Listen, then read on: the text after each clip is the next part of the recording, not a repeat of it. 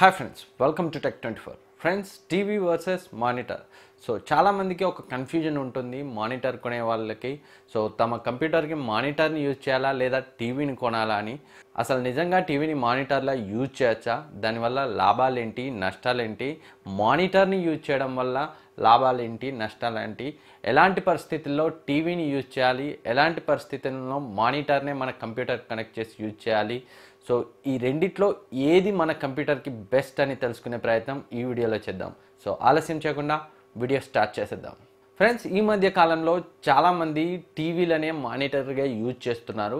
అసలు ఇంతకుముందు లేనిది ఇప్పుడే టీవీస్ని మానిటర్గా యూజ్ చేయడానికి గల రీజన్స్ గురించి ఒకసారి చూద్దాం. వాటిలో మొదటిది, ఈ టీవీస్ అనేవి ఒకప్పట్లా పెద్ద పెద్ద డబ్బాల్లో రావట్లేదు, చాలా స్లిమ్గా వస్తున్నాయి, కాంపాక్ట్ సైజులో వస్తున్నాయి. పిక్చర్ ట్యూబ్ ఒకప్పట్లా లేదు. సో మనకి ఎల్ఈడి డిస్ప్లేస్తో వస్తున్నాయి కాబట్టి సైజులో చాలా చిన్నవిగా ఉంటున్నాయి.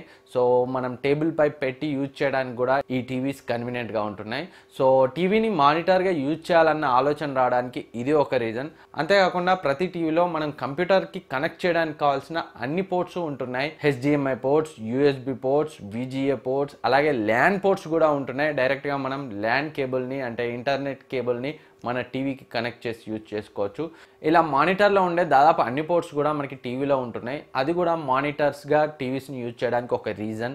అండ్ టీవీలు చాలా పెద్ద సైజులో ఉంటున్నాయి. సో యూజ్ చేయడానికి చాలా కన్వీనియంట్గా ఉంటుంది. కొంతమందికి పెద్ద స్క్రీన్గా ఉండడం ఇష్టం.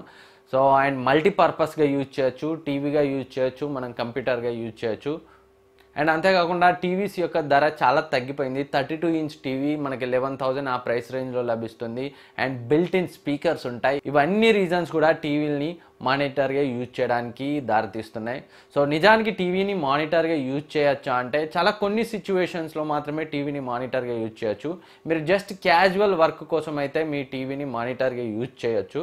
అంటే జస్ట్ మీ సిపియూకి కనెక్ట్ చేసుకోవడానికి ఒక మానిటర్ ఉండాలి. సో దాంట్లో మీరు ఎలాంటి ఎడిటింగ్ వర్క్, గ్రాఫిక్ వర్క్ ఇలాంటివి చేయనట్లయితే మాత్రమే మీ టీవీని మానిటర్గా యూజ్ చేయొచ్చు. ఇలా యూజ్ చేయడం వల్ల మీకు రెండు బెనిఫిట్స్ ఉంటాయి. మళ్ళీ మరొక టీవీ కొనాల్సిన అవసరం ఉండదు.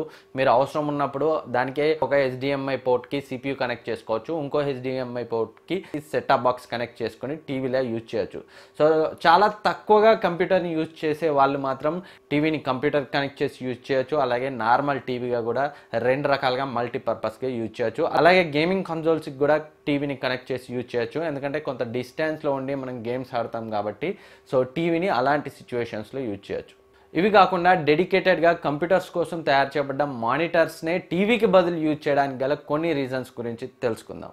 జనరల్గా మానిటర్స్లో రిఫ్రెష్ రేట్ ఎక్కువ ఉంటుంది. ఈ రిఫ్రెష్ రేట్ అంటే మనకి డిస్ప్లేకి ఇన్ఫర్మేషన్ వచ్చే సమయం అనేది మానిటర్స్లో ఫాస్ట్గా ఉంటుంది, టీవీస్లో చాలా తక్కువగా ఉంటుంది. రిఫ్రెష్ రేట్ని మనం జనరల్గా హెడ్జెస్లో కొలుస్తాం. ఈ రిఫ్రెష్ రేట్ అనేది నార్మల్గా టీవీస్లో 60 హెడ్జెస్ వరకు ఉంటుంది. కానీ మానిటర్స్లో, ఇది గేమింగ్ మానిటర్స్లో ఇది 240 హెడ్జెస్ వరకు ఉంటుంది. 60 నుంచి 120, 144, 240 ఇలా డిఫరెంట్ రిఫ్రెష్ రేట్స్లో మానిటర్స్ లభిస్తాయి. కానీ టీవీస్ మాత్రం మనకి మ్యాక్సిమం 60 హెడ్జ్ రిఫ్రెష్ రేట్తో లభిస్తాయి. సో చాలా హై ఎండ్ టీవీస్లో మాత్రమే ఈ రిఫ్రెష్ రేట్ అనేది ఎక్కువగా ఉంటుంది. సో రిఫ్రెష్ రేట్ తక్కువ ఉన్న వాటిని మనం యూజ్ చేసినట్లయితే ఇమేజ్ అనేది అంత స్మూత్గా ఉండదు. ఎప్పుడైతే ఫాస్ట్ ఫ్రేమ్స్ ఉంటాయో అవన్నీ కూడా అంత స్మూత్గా ప్లే అవ్వవు. మనకి ఇలా స్ట్రక్ అయినట్టు ఇమేజ్ అనేది వస్తుంది రిఫ్రెష్ రేట్ తక్కువ ఉన్నట్లయితే. రిఫ్రెష్ రేట్ తక్కువ ఉంటే మనకి గేమింగ్ ఎక్స్పీరియన్స్ అనేది అంత స్మూత్గా ఉండదు. అలాంటప్పుడు టీవీస్ కంటే మనకి మానిటర్స్కే బెస్ట్గా ఉంటాయి. అంతేకాకుండా రెస్పాన్స్ టైం కూడా మనకి మానిటర్స్లో బెటర్గా ఉంటుంది టీవీస్తో కంపేర్ చేస్తే. రెస్పాన్స్ టైం అంటే మన డిస్ప్లేలో ఉండే పిక్సెల్స్ ఒక కలర్ నుంచి మరో కలర్కి మారడానికి పట్టే సమయం. సో ఈ రెస్పాన్స్ టైం అనేది మనకి మానిటర్స్లో ఫాస్ట్గా ఉంటుంది. సో టీవీస్లో ఈ రెస్పాన్స్ టైం చాలా స్లోగా ఉంటుంది. సో దానివల్ల ఏంటంటే మనకి మోషన్ బ్లర్ అనేది కనిపిస్తుంది. కొంచెం ఇమేజ్ అనేది ఫాస్ట్ ఫ్రేమ్స్ మారేటప్పుడు కలర్స్ అనేవి మారడానికి కొంచెం టైం పట్టడం వల్ల మనకి మోషన్ బ్లర్ అనేది కొంచెం కనిపిస్తుంది టీవీస్లో. ఈ రెస్పాన్స్ టైం అనేది మానిటర్స్లో చాలా ఫాస్ట్గా ఉంటుంది. మనకి డిఫరెంట్ ప్యానల్ని బట్టి మానిటర్స్లో 4 milli second, 2 milli second, 6 milli second వరకు ఉంటుంది. అదే టీవీ డిస్ప్లేస్లో మనకి రెస్పాన్స్ టైం అనేది 15 మిల్లీ సెకండ్ వరకు ఉంటుంది. సో రెస్పాన్స్ టైం అనేది మనకి టీవీస్లో చాలా ఎక్కువ ఉంటుంది, మానిటర్స్లో చాలా తక్కువ ఉంటుంది. సో ఈ రిఫ్రెష్ రేట్, రెస్పాన్స్ టైం మానిటర్స్లో బెటర్గా ఉండడం వల్ల టీవీస్లో కంటే గేమింగ్ ఎక్స్పీరియన్స్ మానిటర్ యొక్క డిస్ప్లేలో బెటర్గా ఉంటుంది. అంతేకాకుండా మనకి మానిటర్స్లో పిక్సెల్ డెన్సిటీ అనేది ఎక్కువగా ఉంటుంది టీవీస్తో కంపేర్ చేస్తే. సపోజ్ మనకి టీవీస్ 32 ఇంచ్ జస్ట్ హెచ్డి రెజల్యూషన్తో వస్తాయి, 720p డిస్ప్లేతో వస్తాయి.